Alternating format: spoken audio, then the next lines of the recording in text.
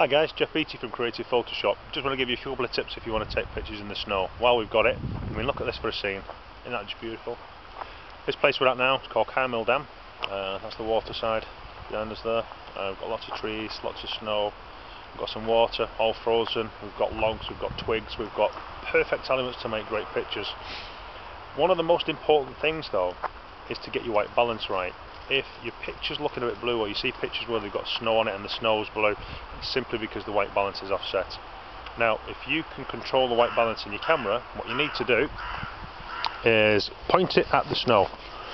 Not where you've got sunlight, but if you can find an area which is something like that, that will set your white balance. Go into your auto menu, go into your set white balance, and then point at an area that you want to call white, and then use something like that. Stay away from the sunlight, that confuses it. You know, anywhere where you've got nice, dark, even without you know, any kind of interfering light on it, and that will do it. Once you've set that up, that is going to give you a proper white balance, and it's going to get your snow looking white as it should be. It's not blue, it's white.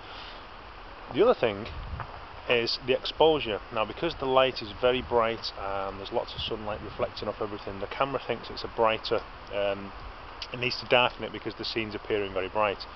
Now, what you need to do is, if you can control your exposure, up the exposure, give it a little bit of a longer exposure, maybe knock it up 1 stop, 1.5, 2 maybe.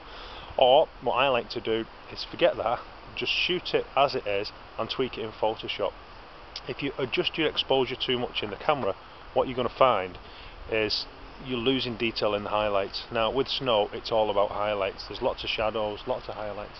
But if you're going to lose the detail in the snow, if you're going to lose detail in the highlights of the snow, you're going to spoil your picture. So what you need to do is make sure you don't overexpose the shot.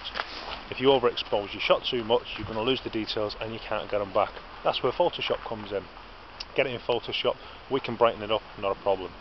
Okay, that's how to do it. I'm going to take you through a few little shots now. I'm going to put the pictures online as well so you can download them and have a play around with them yourself. Okay.